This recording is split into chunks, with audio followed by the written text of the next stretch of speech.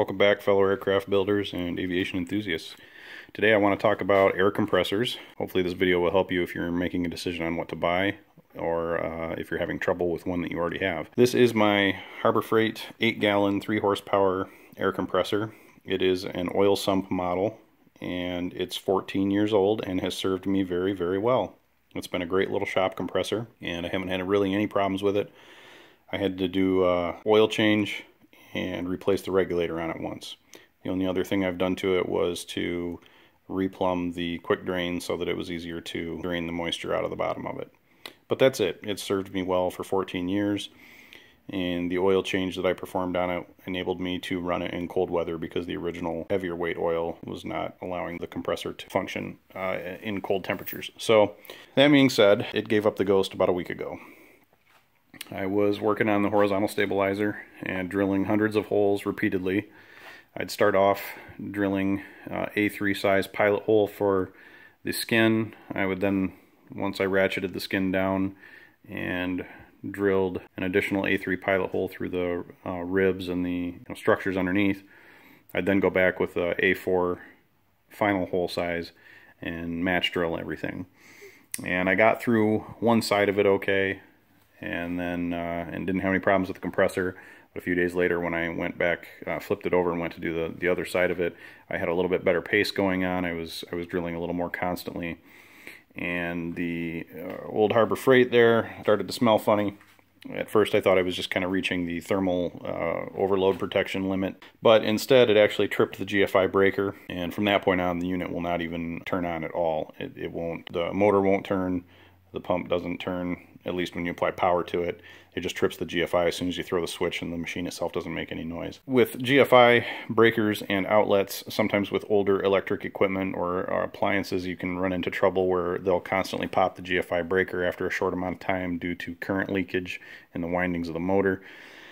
That's normal for things like clothes washers or even these compressors and things like that. However, this one, it's a much different problem. I think I have a blown starter capacitor, or the motor itself is completely fried. Hopefully it'll be a cheap fix and I can repair this and maybe get back up and running on it and sell it or give it away or put it out in the hangar someday or something like that. But for now, I just don't want to deal with it. Furthermore, obviously it's just too small for this kind of a project. 8 gallons just doesn't cut it. You need a much higher capacity tank to drill these kinds of holes. This thing was kicking on about every 30 seconds when I was really going to town on that horizontal stabilizer, so just isn't big enough. That's pretty much the simplest way to put it.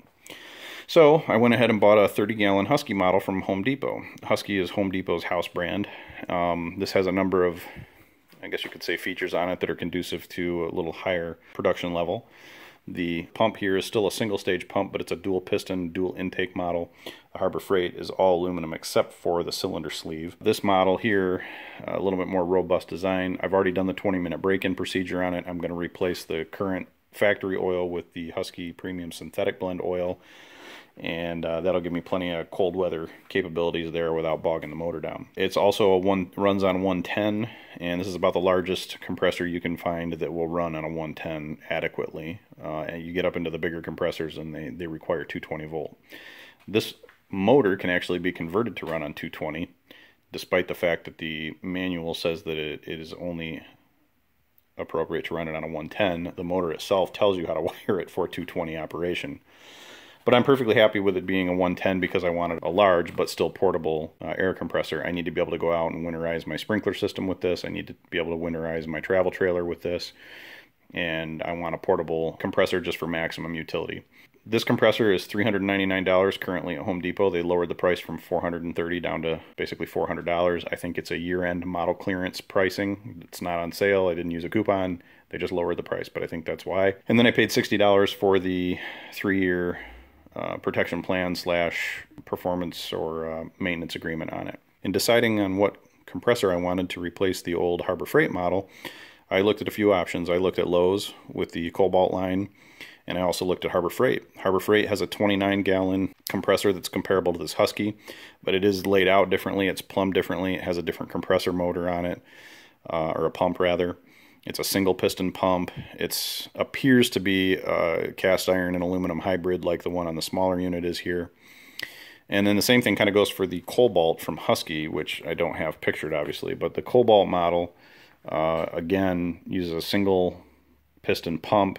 Looks to be possibly a hybrid cast iron aluminum pump housing, and just a different layout again. The Harbor Freight model and the Lowe's model appear to be nearly identical. They're not quite identical, but they're very close. Just the dimensions of them, the layout, everything is very similar. The Husky model is the only one that I saw in this size that offered the 2-piston pump. So that was part of it. I liked the full cast iron design, the 2-piston pump I liked, the fact that this is an oiled model versus an oilless. I'll go into the oilless versus oiled in a minute. But for price comparison, the Harbor Freight model at 29 gallons was $360, plus I think you paid anywhere from $80 to $100 for their 2 or 3 year replacement warranty, which if something goes wrong, you just pick it up, take it into Home Depot, they give you another one, and you're off and running with a brand new machine. While that's convenient, I also am not a big fan of just simply throwing something away that can be fixed. And so I prefer the Home Depot warranty, which was only $60, and they will actually try to fix it before they'll try to replace it. But they will still replace it if they can't fix it, and or give you a gift card equivalent to the purchase price. So not a bad deal for $60. The Husky factory warranty is 2 years. The Harbor Freight warranty on the larger model was only 90 days. So by the time you factored in the extra protection plans and all of that other stuff, I mean, these two machines were within, the bigger 29-gallon machine and the 30-gallon machine here were within like $10 or $15 of each other. The Cobalt model, however, was $450 to start with, and then depending on which tier of performance plan you want, you either spend $50 or $100. It's a 2-year plan for $50, a 4-year plan for $100. So I went with the Husky. The Husky was the better price. And I felt had the better service plan for the price, and it's exactly what I was looking for. Now, if you're on the fence about which kind of air compressor to get, or if you need to replace one and you're not sure what you want to replace it with, highly recommend that you go with something that's at least a 21 capacity. I'd recommend at least, even 30 probably is closer to a good minimum there, but even bigger yet. Like I said, the 60-gallon Husky version of this one, it was only $80 more. The 60-gallon runs on 220 only, and it's a permanent fixture in the shop. You have to bolt it to the floor. You have to have a 220 outlet for it, but it's twice the capacity. And you can still further bump up to an 80-gallon in various other makes and models. So more capacity is better, and if you need maximum portability, then this is about the biggest unit that you can get. And I really, so far, I'm very pleased with this. Now back to the oiled versus oilless models. Oilless models are all the rage right now, at least as far as the retailers will tell you, and they're no maintenance, they're maintenance free, whatever they want to call them, but they are disposable air compressors. I don't care what anybody says, an oilless model is not going to last nearly as long as an oiled model. So like I said, that Harbor Freight lasted me for 14 years, and I've put it through the paces in 14 years, and it took 14 years to break it. If it had been an oilless model, I would have killed it in a year or two. So furthermore, oilless models are extremely loud.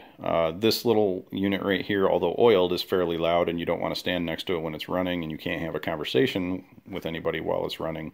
But it's pretty darn loud. The oilless models are louder still and really obnoxious. You're not really supposed to use them indoors without hearing protection. Even this one you don't want to use without hearing protection, but the oilless models are just really, really loud and ridiculous. Now if we compare that to this twin cylinder one, I can actually have nearly a normal conversation with barely raising my voice, standing right next to this thing, and it's as quiet as can be. This isn't going to wake up my wife, this isn't going to annoy my neighbors like the other one did. It's extremely quiet. And it comes up to pressure very quickly. I've left the drain open intentionally here, so that's not a leak, but very, very quiet, and I'm just really thrilled with it. So I've already done, I think I mentioned before, but I've already done the break-in procedure, and I'm going to hit it with a synthetic oil and re-plumb the condensate drain, so it's a little easier to get to, but that's about it. Really quickly, quick update on the rest of the project. I'm nearing completion on the tail section. I've got the horizontal stabilizer is almost done. I've just got to put the cut the holes and ports for the mounting brackets and things like that, and then mount those and match drill them. And then the elevator skeleton here is already match drilled and clecoed together along with the hinge pins. So I'm going to try to finish these two structures and get them deburred, primed, and riveted together here fairly shortly. I've got a ton of video to cut together for the assembly and construction procedures on this, as well as for the horizontal stabilizer, although I do still have some footage left to shoot based on finishing these up. But once those are done, I'll probably do another video on just attaching the elevator, which attaches right here with the hinge pins. So looking at probably a 4-part series on the stabilizer, a 2 to 3-part series on the elevator, and then probably just one short video for the assembly of the two structures.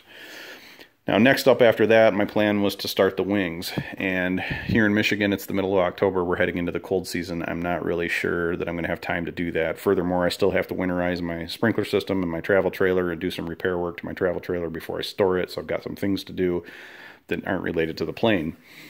But the big holdup with starting the wings are going to be the fact that I have to fully assemble the wing spars, which the wing spar webs are up there, but I have to fully assemble the wing spars before I can move to attaching things like ribs and stuff like that. So the problem is going to be that in order to fully assemble the wing spars, I have to fully corrosion protection them before I solid rivet them together.